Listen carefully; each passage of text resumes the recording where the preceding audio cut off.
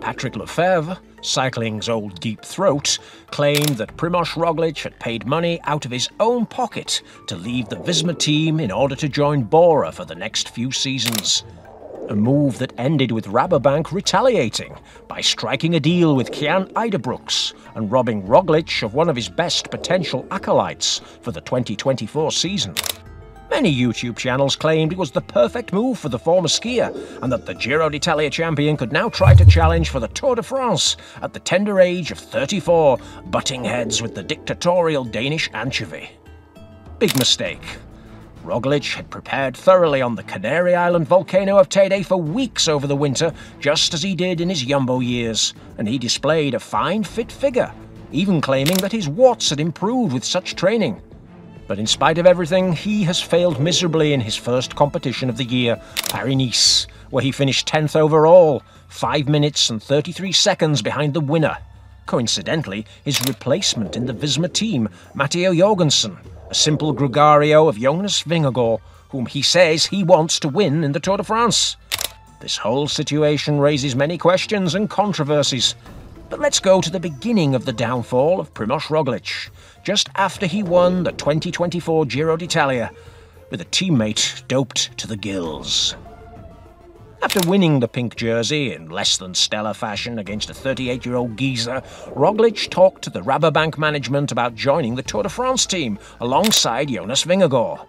He didn't demand the leader's stripes, but he did want to be the Dutch team's plan B in the fight against Poggi in the Grand Boucle, as if he needed more minutes of attention in the Jeff Bezos-sponsored documentaries.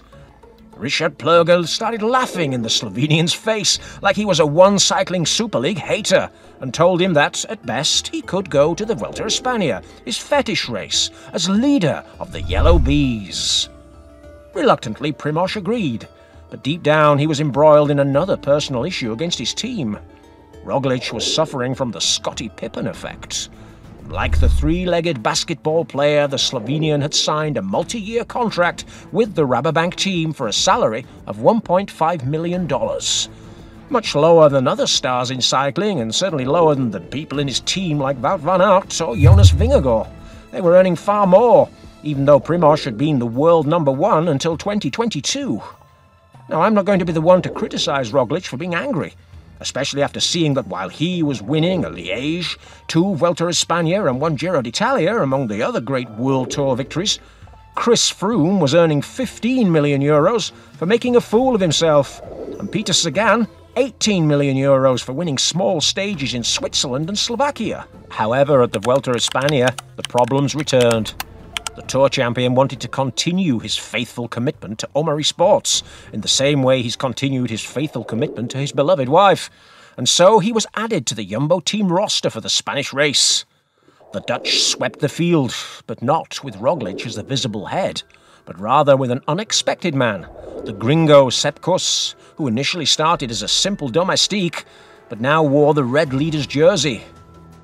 Although Roglic won 2 stages on the goat slopes of Serret de Cati and Angliru, finishing behind Kuss and JV, and that strange Vuelta made him want to look for a new team, and he went, in principle, to a good team.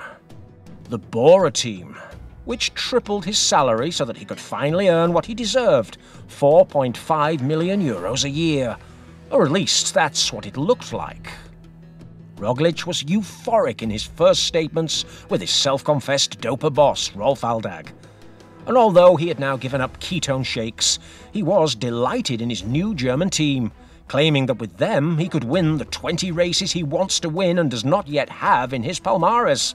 The main one being, evidently, the Tour de France, very close to his tax haven full of casinos and boats and Formula One cars. Roglic thought that he was joining a team where all the big men were going to ride with him in his absurd attempt to get the yellow jersey, from Grand Tour winners like Jai Hindley to great climbers like Daddy Daniel Philippe Martinez, or the suspicious man of no known nationality, Aleksandr Vlasov. And yet the latter has already taken it upon himself during the first day of competition in Paris-Nice to say that it would be the road which would tell who is the fittest rider in the team and who should be worked for. Again, Aldag didn't know how to manage this titanic struggle within the team, just as he did when he shared a doping stable with friend of the channel Bjarne Riis and the strangling whoremonger Jan Ullrich. And the lack of chemistry was quickly apparent from the start of Paris-Nice. For proof, we can start with the disappointing team time trial performed by Bora with the specialised sock helmet that has fortunately already been banned by the UCI. An 11th position where we saw Roglic striving as always, but without the expected collaboration of good rouleurs like Bob Jungels or Marco Haller or Matteo Sobrero, and logically without a Vlasov who worked himself to death in the interests of number 41. The mountains would dictate the prophecy of the former Russian, when, on the first day with orographic difficulties, that's mountains to you and I, the winner of this race in 2022 attacked unconvincingly far from the finish, desperately seeking to cut time on the general classification. But 15 seconds later he was back in the bunch, and even in the uphill sprint he couldn't get ahead of a not very fast guy like Remco Evenepoel. Even more laughable was his role in the high finish and the even more laughable very short 90-kilometre stage shortened by snow at La Madone d'Hôtel.